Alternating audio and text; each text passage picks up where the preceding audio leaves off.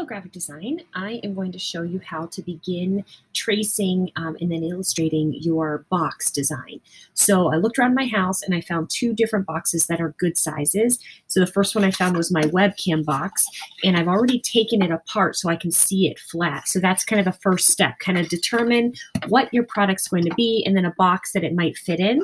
I then found a second box, which I thought was interesting because it has a top and a bottom, which is another whole concept of design. So whatever it is that you're designing, you want to come up with a box that could relate to that item. So that's the first step. Once you've determined that, then you're ready to start tracing it. So you want to get a piece of paper, and I got a little bit bigger piece of paper because of the fact that this box is just slightly bigger. And so now I'm ready to tape the box down to this paper so that it stays as flat as possible in order for me to trace it in as many ways as possible, because the more exact it is, the better it will print out when you're actually going to put it together for the 3D version of it. So I've kind of taped it down as best I can without covering too many of the sides. And then I'm going to start by tracing with a pencil or pen as exact as I can get, because this will be what you actually illustrate on Adobe Illustrator.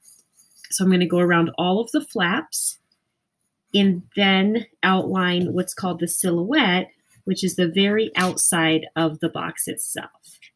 So I'm going around all of these areas and noting where the top and the bottom of the box is, where the back of the box is. We'll label all of that in a little bit.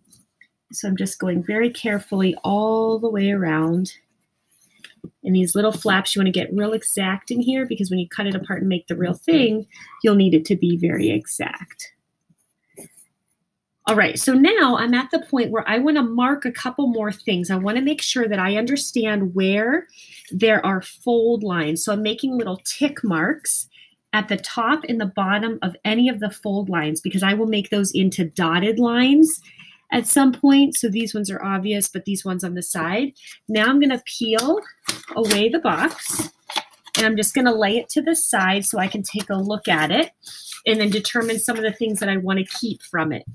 I have a ruler here as well, and the ruler is going to help me by designating with dotted lines where all of those folds were, because that will help me in my design so I don't accidentally put an important factor on top of one of the folds and then it gets lost when you actually fold the physical box.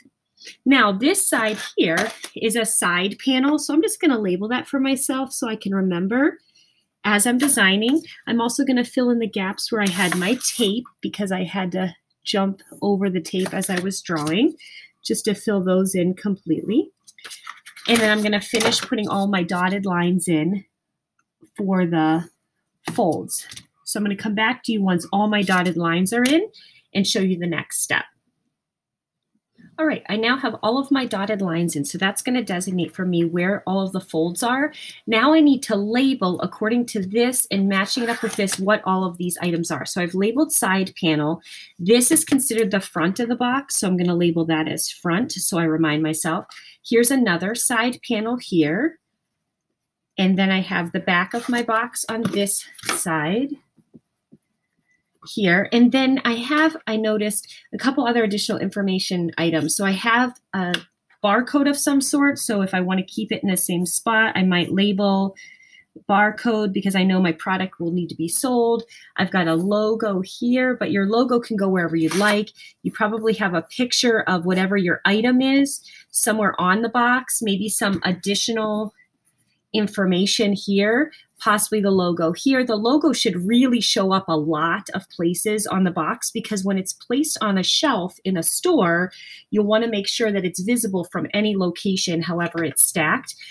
These areas here, I'm putting an X because I know that I don't really need any design elements in those areas, because those are the parts that get folded up into the bottom of the box here, like so. And then these are the items here that get flapped in, but then that goes on top. Notice the logo is there and then your little flap. So that can just be part of your color or part of your design. So that's the first one that I'm going to trace to show you.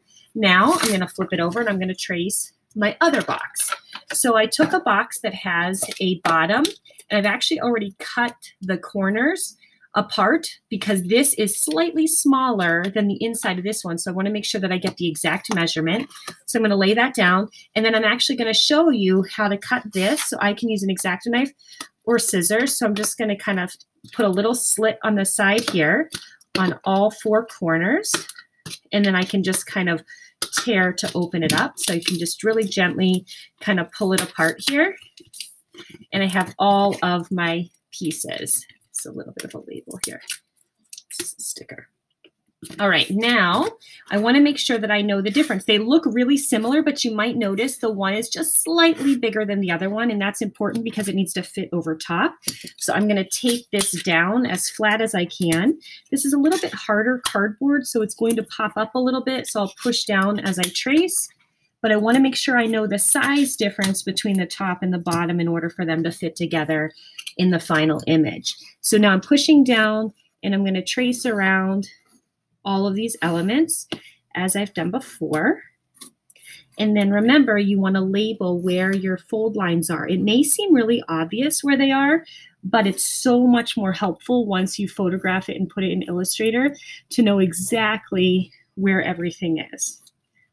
So I will be back with you after I have all of that drawn.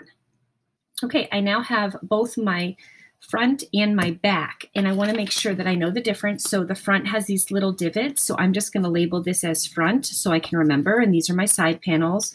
And then this one is my back, or you can call it the bottom.